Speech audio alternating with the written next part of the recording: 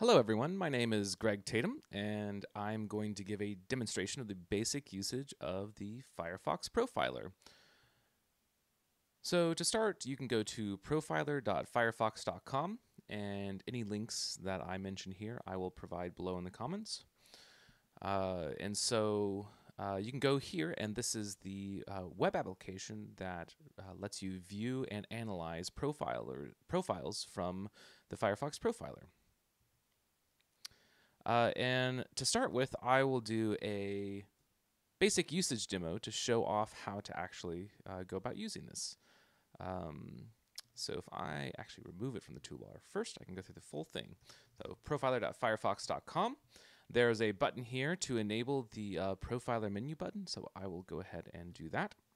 And it shows up here, and it opens by default with the menu that gives you the options. So if I want to profile something, go ahead and close this. And what I can do is I can click this little triangle and choose my setting that I want to do. Here I want to do a platform-focused recording, which will include C++ and different things like that. It'll give a description here about each of the different settings. And I will start recording. What you'll notice is that this icon turns blue, and now I can go to a web page and have something that happens. And then what I can do from there is all I have to do is click the button right there, and it will open up the profiler. And you can see here I have the screenshot showing what's happening on the page. I have the parent process, the web content process, and all the different information associated with it.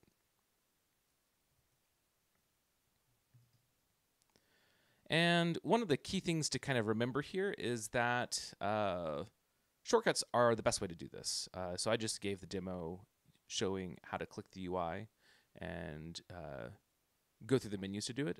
But if you're doing a lot of recording, make sure and use the shortcuts, because then you won't get the UI updating as part of what you're recording.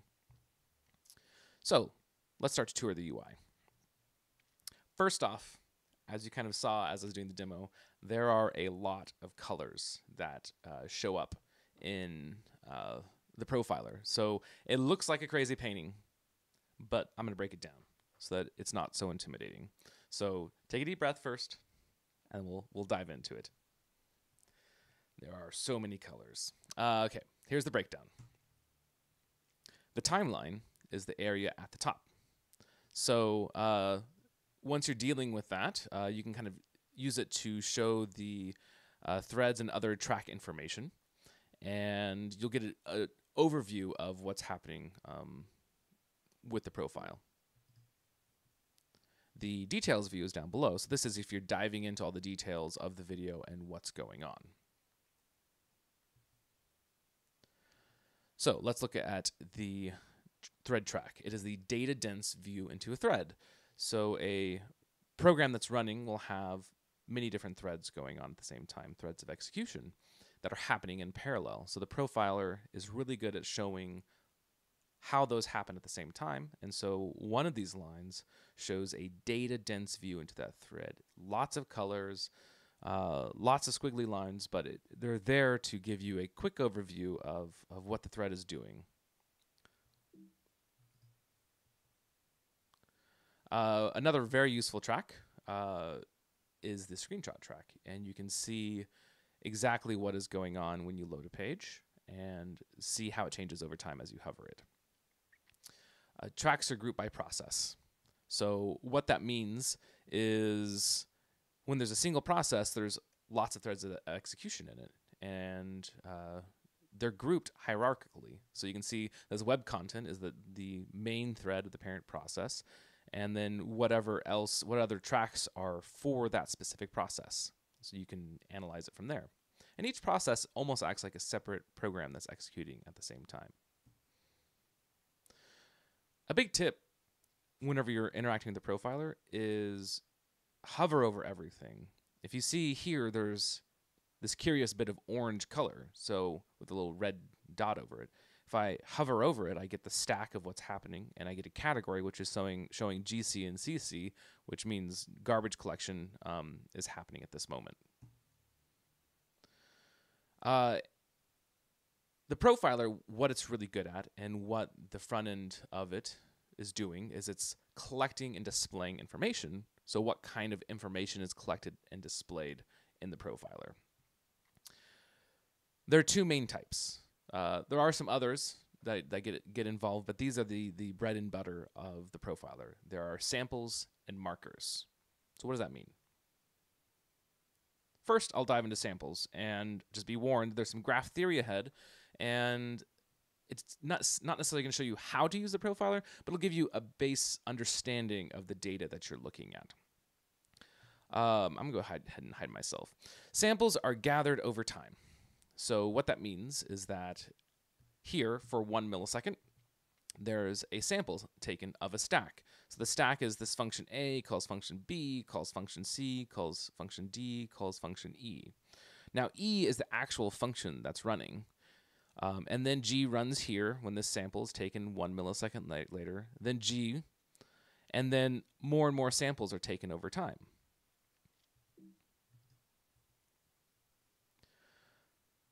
Now, if you have 10,000 samples, that is not a useful thing to be able to analyze by looking at all of them. So you have to summarize it. And the structure that you do that with is the call tree. This diagram shows a simplified version of a call tree. So taking a similar diagram as before with these 5 samples here, each happening at 1 millisecond. Here you have A calls B, calls C, and finally do work is where the work is actually being done. Now, if you combine all those together, you can see this A calls B, calls C, calls do work. And the running time for all of these are 5 milliseconds. That's how long these samples ran. What's interesting to look at here is the self time. The self time is the only parameter that changes across this tree that is formed. And the self time for the last sample is 5 milliseconds because that was what was actually doing the work. That's where the self time was. Now we can change that. If we take these 5 samples and only do work in 3 of them, here at 2, 3, and 4, now there's 3 samples of do work and 2 samples of B. Looking at our call tree here on the right, you can see B now has a self time of 2 milliseconds and do work has a self time of 3 milliseconds. In reality, call trees are more complicated than just a single function call stack. So here's an example of how you would take a large collection of samples and then form them into a call tree. Zooming in on 3 of them, here A is shared across all 3 samples, and B is shared across all 3 samples. The first branching happens when what B calls. B calls C and H, and then further down, they continue to call things. And you can see on the far right how this ends up turning into his tree structure. Now, this is about what function called the next. If you notice F here does not form a single call node, even though it's at the same depth like B, they are part of different branches as you go down. So that's some graph theory. Let's look at how that gets displayed in the profiler. So you have the details view down below when you select a thread from up top. And the samples-based views are the call tree, the flame graph, and the stack chart, and the marker-based views are the marker chart, marker table, and network panel. The call tree view is showing the call tree data structure that I just described before, and each row pertains to a node on the graph or a call node. It summarizes the total execution time. So given this data structure that we saw before, what's highlighted is a single row, and you can see the running time and the self time associated with that. So rather than being kind of a directed graph like you see in this diagram, it is a row structure that you can open and examine that way, but it is essentially a tree. The analysis is completely presented in a table. Here you can see the running time on the left, which has percentages, and the total milliseconds, and on the right is the self time in milliseconds. And the stack depth is represented as collapsible rows. So the further down you go, each row pertains to one item in the stack. And here you can see this set constructor init has 2 child items, so this is actually a branching area. One useful feature in the call tree is the invert call stack. This takes that tree structure and turns it upside down so that the rootmost items on it are where all the self time is. If you'll notice in this graph, the running time and self time all match up completely. So this is a useful way to see, in this example, time is actually being spent executing a regex. And that's if I wanted to optimize something, it'd either make that regex faster or don't call that regex. The flame graph is a visual version of the call tree where the horizontal axis, peek ahead, the horizontal axis represents the percentage of time that it executed, and the vertical axis represents the depth of the stack.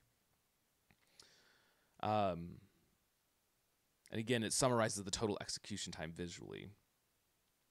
And repeating myself here with the actual slide in place, the percentage of total samples taken is horizontal and stack depth goes up, showing how deep the stack is. And actually, one thing, I'm going to go back, one thing I will call out is that one thing not to get confused with is the area of the graph doesn't represent work done, just the horizontal bit of it. So sometimes something that has a lot of stack depth can seem to be taking more time when in reality it's something else that is actually creating work. Again, the useful tip of hovering over everything applies here. If you hover over the flame graph, it shows you what the current information is for that call node. And here, the purple color, you can find the meaning of it by looking at the tooltip, and it is the category layout. Now, these colors are used all throughout the tools. You can see this purple now. It says gray other category goes into the purple here. And so it's something that when you go throughout the entire UI, you'll be able to find that consistent usage here. And if you're ever confused on the color, hover and it should show you in the tooltip of what that color is meaning. The stack chart is another view that is similar to the flame graph, but instead of showing total summarized time, it's a timeline instead, not a summary. The time goes from left to right as the horizontal axis, and then the stack depth grows down, which is a visual indicator that this graph means something different than the flame graph. And it matches other tools where flame graphs, for instance, Linux perf, show the graphs growing up. In other profiling tools, the stack charts a lot of times will grow down. So it is a visual indicator of the difference. In this view, samples are used to deduce a tracing timeline, but in reality, the data underneath it is sampled. So a big caveat is this approach is not perfect. Here's an example. At the top, you can see there's a big gap in the samples that are being taken in the timeline. But in the details view for the stack chart, you can see the socket pair looks like it took a lot of time executing, but in reality, there was a gap in time, and so maybe something else was happening there. Maybe the operating system called into the kernel and the application was paused. So this is useful to get oriented, but care should be taken not to misinterpret this data. Okay, so that's the overview of a lot of stuff that's going on here, and we'll move over into live demo time.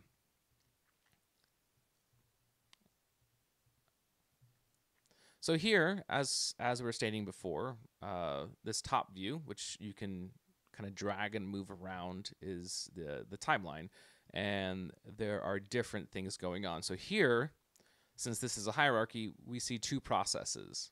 So there's the parent process and a web content process. From here, I can right-click this parent process and adjust which information I find useful to see. And I can do the same thing for the web content process as well. Now, if you want to see everything at once, this web content 1 of 2, if I click that, if you notice, it is idle during this. There's nothing going on here. And so the profiler hid it by default. So I will go back and toggle that back off. And let's look at the compositor with this. If I click here, you can see that there's work that's being done right here.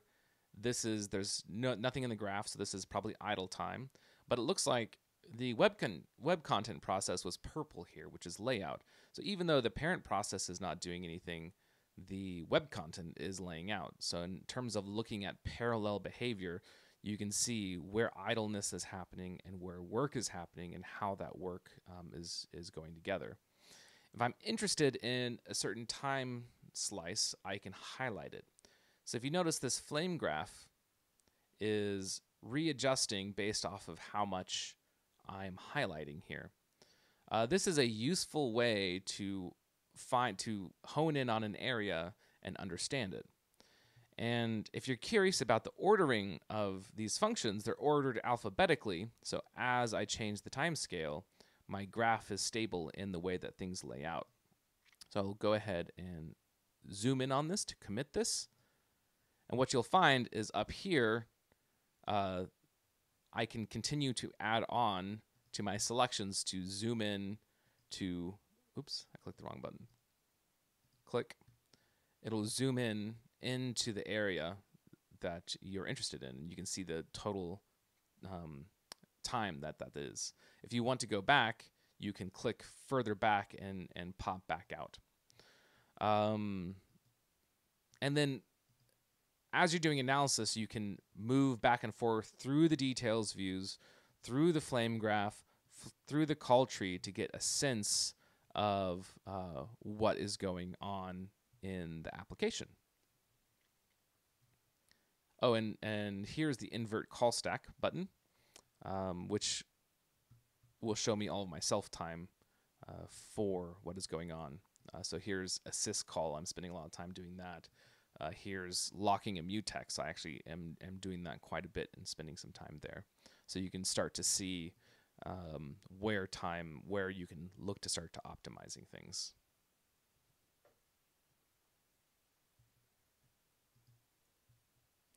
I guess I don't have a wrap-up slide, so I'll drag myself back over here. So yeah, thanks for taking the time to look at this demo of the Firefox Profiler. This is kind of an introductory look into just getting oriented and understanding what the data looks like. And actually, I'm going to go ahead and segue back over to my demo and look at the markers, because we didn't actually do that. So the markers are specific points in time, and I'm going to zoom into an area. So here you can see a DOM event, a DOM load event here. I'm going to go to the web content process. None of these look very interesting. But these are specific events that happened while the profiler was running, so they can help you get oriented and know the specific time. So here's a display list being built, and it took 5.1 milliseconds.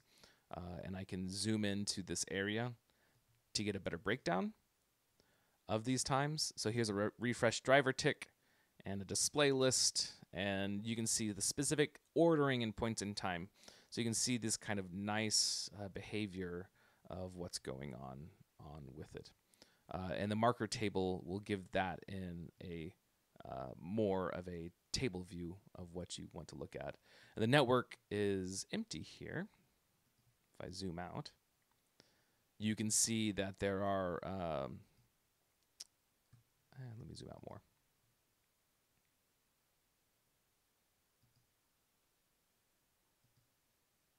Not a lot interesting going on network-wise, but there's two different network loads here showing that the Wikipedia cats page is being loaded and when those happen. So it's another useful place that you can look. So with that, I'll do the final wrap up. Yeah, so thanks for looking at this. I'm going to do a follow-up of the more advanced features of the profiler and go through all of those so that you can hopefully get a better idea of how to work with these tools and diagnose your performance problems. Again, check out the links below if you want to find links of where you can go to find out more information with the docs and the actual tool and get started with your profiling. So thank you very much.